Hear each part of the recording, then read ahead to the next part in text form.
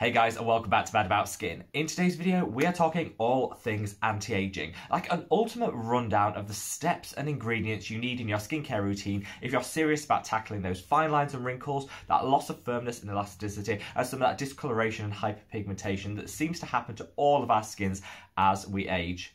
I kind of mean this video to be beneficial for two groups of people. If you're totally new to skincare and you want your skincare to be focused on anti-aging, then this is a video for you that kind of has it as an all-in-one guide.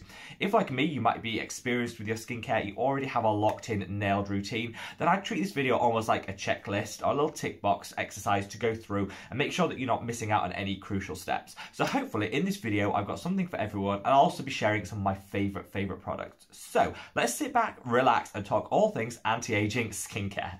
Now, I know there's a whole host of controversy around the term anti-aging. People call it out as a bit negative, you know, it's anti-something. I get all that, and I do hear all that, but because it's the term we most commonly use, and that brands most commonly use, and it's the one that's most discussed online, it's what I'm going to be talking through today. However, just full disclaimer, I am not anti-aging. I mean, I look back to how my skin was in my teens, and I wouldn't want to go back there. I am more than happy with my skin in my mid-30s than I have been at any point in my skincare journey. So absolutely, I am not anti-aging. I think a lot of things improve as we get older. Certainly our understanding of skincare, and, you know, putting aside the apricot scrub, are looking towards some really good, beneficial skincare products. So our knowledge, our understanding, and our skin matures as we age. I think we should celebrate that. This video is all about kind of embracing what we have and getting the most out of our skin. If you do want to reset the clock, turn back time a little bit, huge Cher fan, so I couldn't do without getting that reference in there, then also there'll be something in this video for you. There are so many things which can cause aging in our skin, and unfortunately most of them are out of our control. Things such as genetics we're born with, and there's very little that we can do to manipulate that through time. However, there are a couple of things which we can change, and I'm going to double down hard on them in this video today, because I really believe we shouldn't be sweating the stuff that we can't change, but instead we should focus all our energy and our attention on the things that we can actually alter and make a difference on. So that's going to be the focus of this video today, most specifically on the levels of collagen and elastin in our skin.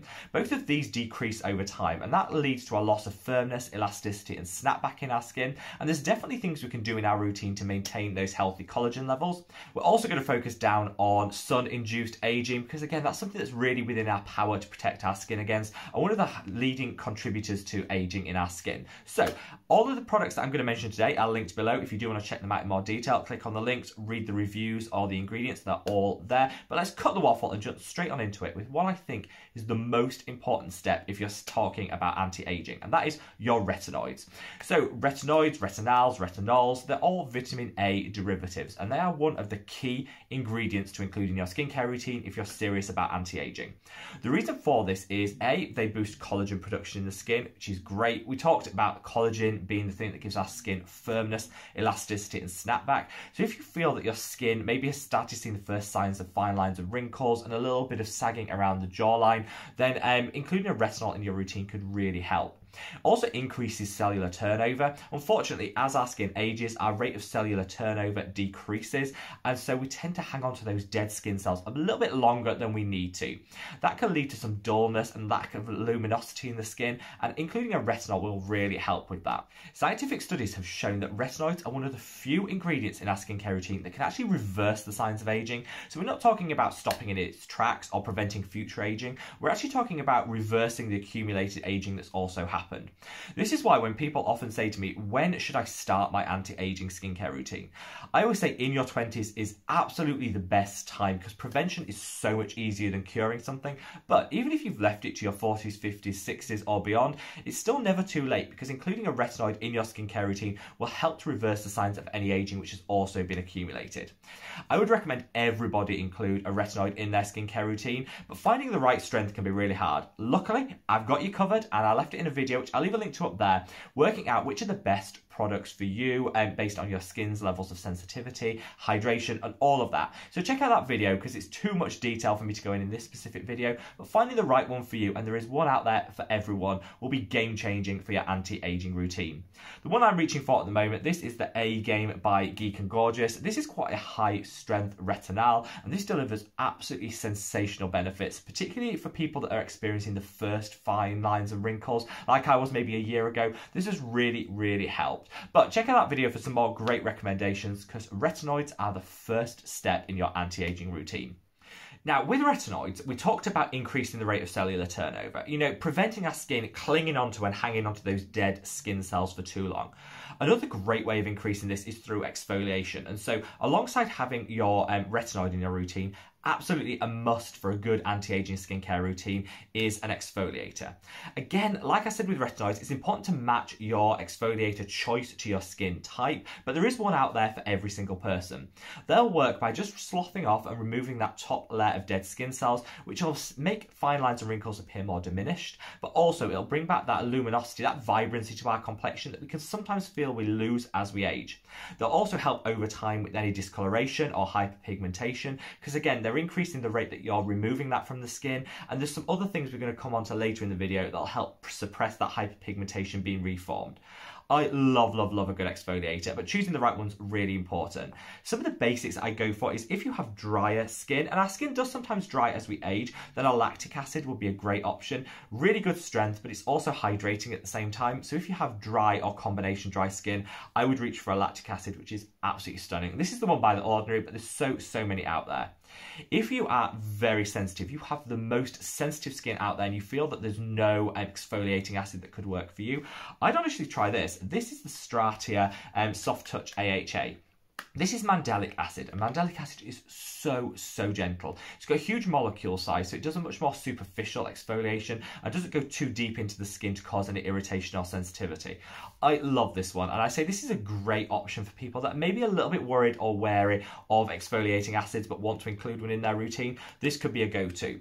For people that kind of want it all, you want everything, you want maximum strength, but you also want a little bit of hydration as well, and you want something that's just going to deliver those quick and amazing results, then this is a fantastic option. This is the Glycolac Sal Solution by Face Theory.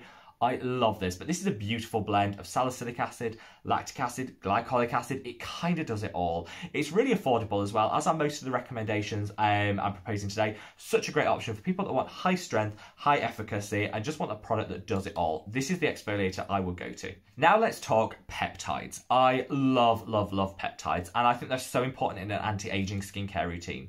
That's because they have more than one purpose. They help to support and with the production of collagen, so the body will naturally be able to produce more collagen. It also stimulates the body to produce that collagen, which is great. So it kind of works in a double action effect. They can also help to hydrate the skin, which is fantastic because again, I said as we age, our skin tends to be on the drier side. And also they can help to brighten the skin and even out any pigment in our skin. Such a great tool. And there's definitely, again, ones out there which will deliver great benefit without actually having to break the bank.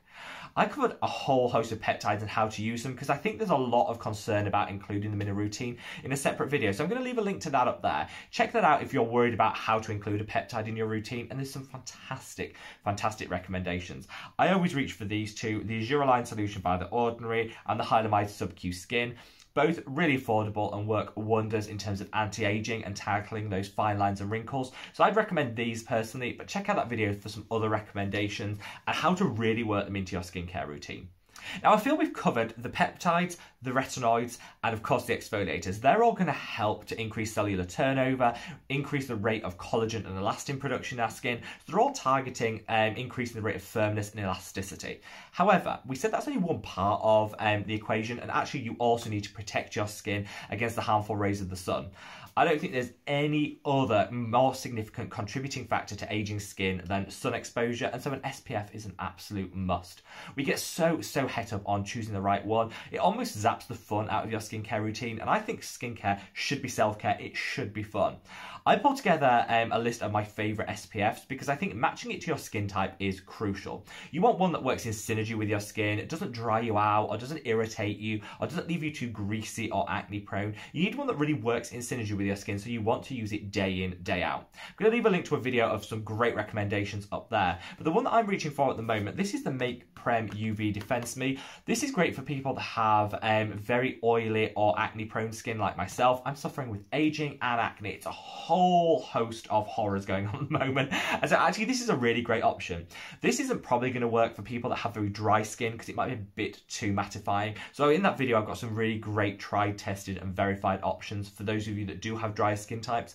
But I'd say an SPF kind of almost, it seems like it's a given, but so many people still don't use an SPF because they haven't found one that they like. Check out that video and make sure you match it to your skin type to get the maximum benefits and treat it as an enjoyable product. They don't need to be those thick, gloopy, awful to apply sunscreens we used to use. They can be an enjoyable part of our skincare routine. Finally, I'm calling out antioxidants. Now, I always say that SPF is only actually half the battle. When we talk about protecting our skin from the sun, we always gravitate towards the SPF, and that's like the first step. But it's only really giving you half of the benefit, and I think pairing it with an antioxidant is the way to just double down and lock in that protection.